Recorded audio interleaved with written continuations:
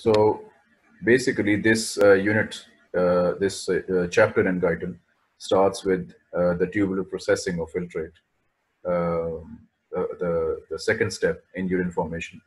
The first chapter dealt with issues related to the glomerulus, and now we'll be talking about, in the coming lectures as well, we'll be talking about tubular functions. So in that, some general concepts are there. Firstly, there are two routes through which the lumen, substances from the lumen are transported via the cells into the interstitium and to the peritubular blood. Okay, so these two pathways are paracellular, which is between the cells via the tight junctions, and transcellular, which is through the cells. Of course, the through the cell transport requires some sort of channel or coupling protein, while the paracellular pathway can be any water movement, and along with it, some solute can just tag along. So, general overview of general rules of solute transport is that solutes need assistance. They go through all sorts of different mechanisms. The passive ones being diffusion, facilitated diffusion. You know these things. These are basic stuff. Channels, SIM and antiport mechanisms. Solvent drag is when the solvent is moving and it's dragging along solute. Sodium and water transport is one of these an example of solvent drag. Then active transport is, the famous example of sodium potassium ATPase, in which ATP is used, and these two are transported against their gradient. The important part here is, in addition to the solute transport, which we'll be discussing ion-wise. So we'll talk about sodium today. In the next lectures, we'll be talking about potassium, hydrogen, glucose, and so on and so forth. So that is solute. Water is an important point here, of course. And water transport, important to note, is that it's passive only. Okay, it's passive. There are no active mechanisms transporting water, and it's all about gradients, which we'll be discussing in detail when we talk about water homeostasis. This is an overview of the kind of work that the kidney does. If you appreciate the red ones in particular, everything is important, but the red ones are crucially important to understand what is going on. So water per liters per day is filtered 180 liters, excreted only 1.5, and the rest, that is 99.2%, is reabsorbed.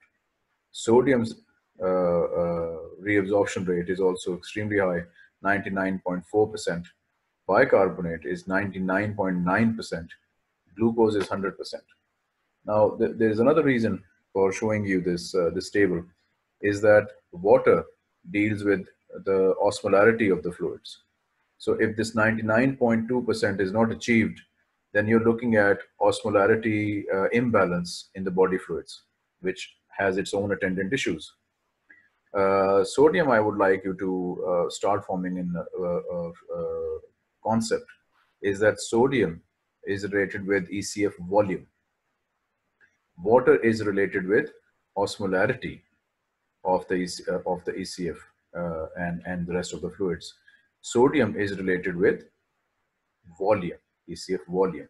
And you know that volume controls pressure, something that we'll delve in a bit.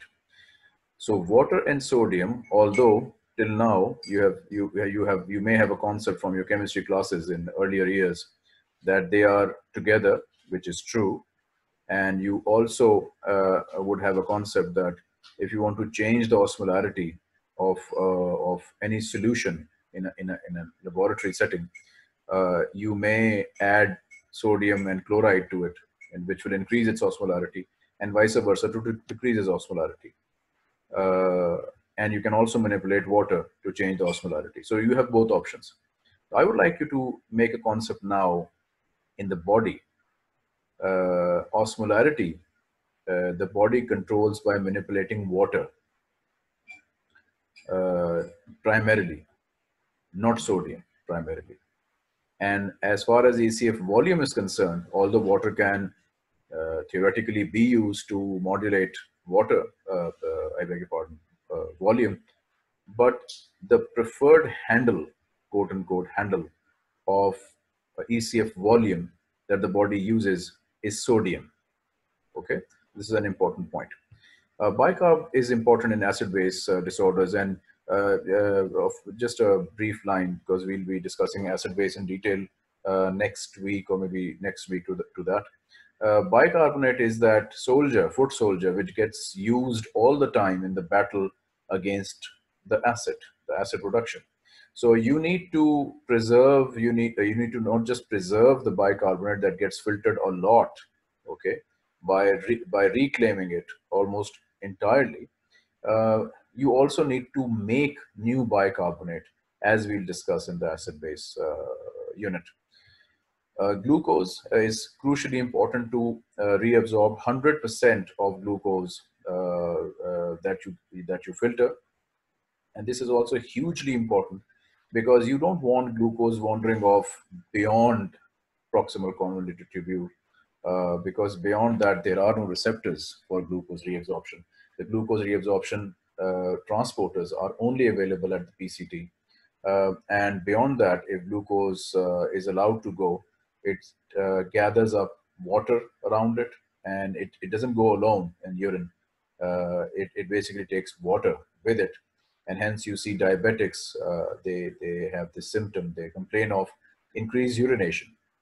That is because of they have an overwhelming glucose which is filtering out into the PCT, and not enough transporters are there in this scenario. I mean, it's the transporters are enough for normal glucose reabsorption, but since glucose load is a lot, not the whole thing cannot be picked up, and then glucose starts to appear in urine along with water, and this creates a lot of issues. So this shows you the only a glimpse of the crucial stuff that kidney does every day, day in and day out. And just the red stuff that you see on this slide is enough to appreciate that if any of these things change to some extent, the body can go into a lot of problems. This is the urine composition overview. It's normal urine composition. You can appreciate the sodium, the urea, the pH is very important. So it's a lot of variation in the pH. You can appreciate 5 is quite acidic. So it can really change. The kidney can change the hydrogen ion excretion in the urine and control the pH of the body fluids. You can also appreciate the rather wide range of osmolarity in the body fluids, which shows you the ability of the kidney to handle water, relative water excretion, or water conservation if the need arises.